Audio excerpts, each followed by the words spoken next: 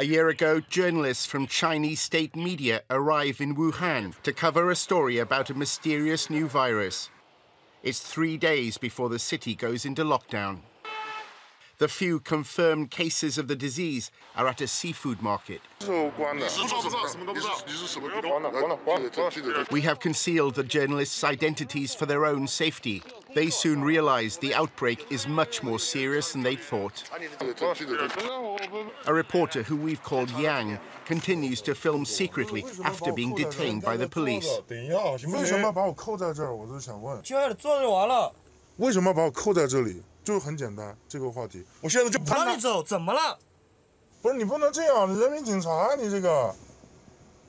Yang is forced to show images on his camera to public security officers. While doing so, he continues to film on his phone. While China's response to the virus was later praised, the lack of openness at the beginning of the outbreak has been blamed for contributing to a failure to contain the disease. Yang is blocked from entering hospitals.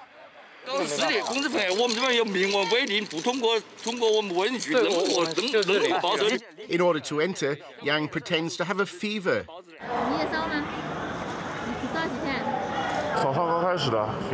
He finds packed wards with patients waiting to get tested.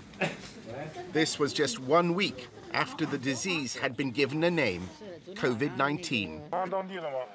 A woman brought her 78-year-old grandfather to the gates of the hospital. He'd already been turned away from one that had no more beds. Guards wouldn't let him in.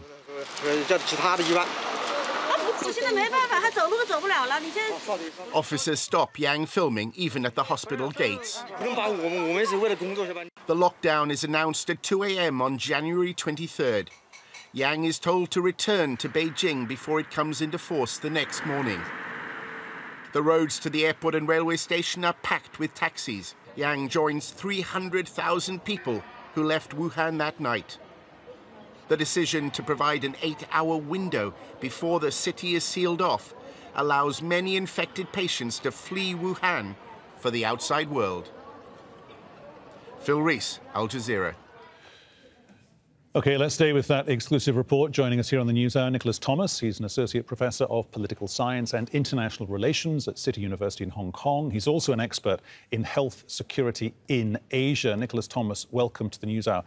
The outgoing US Secretary of State, Mike Pompeo, wants a deeper dive into the reality of how and when what happened in Wuhan actually began. Are there more profound questions to be asked than we are likely to get from the WHO inquiry? I think that the true nature of the outbreak, where it originated, how it sort of came about, will never really probably be known at this stage because we're looking at this a year later, as you mentioned. There are certainly some questions to be asked as to that initial cluster, not the ones that were shown on screen, but earlier than that, in December, where the first case we've got recorded didn't have any connection with the wet market. And indeed, if you look at the December outbreak, there's about roughly half of all cases have no connection with that wet market. So finding out how and why this virus was able to jump the species barrier and when it did so is going to be a critical question the WHO is going to be pursuing. OK, briefly, when you talk about that key wet market, they're investigating or they want to get some answers to do with what the Chinese traders in that market were doing with livestock. So that's the sort of first port of call of the World Health Organization there. But a year on, realistically, what's the point? Well, the question will then be, what is the data which the Chinese authorities are currently holding from the earlier period? Some of that has already been shared, but we don't know if all of it has been. So this will be one area for them to look at. Realistically, this is a mission which should have been undertaken a good 6 months ago, if not earlier. There was the mission back in July, but unfortunately, the WHO team wasn't allowed to go to Wuhan. That would have been a very good opportunity to share the early data. but it wasn't taken up. OK. Now, data relating to the laboratory that Mike Pompeo is talking about, that has been deleted. That's a fact. That is sparking fresh accusations of a cover-up that have been circulating just in the past few days in both the Australian and the British media, yeah?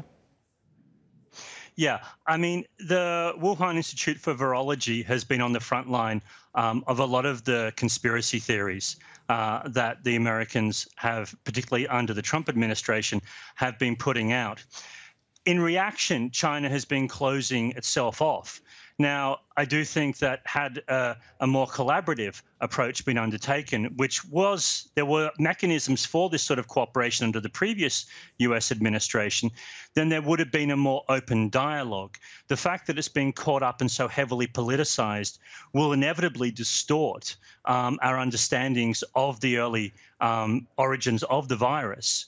But I think it's important not to get caught up in the what ifs and maybes, but just to be led by science.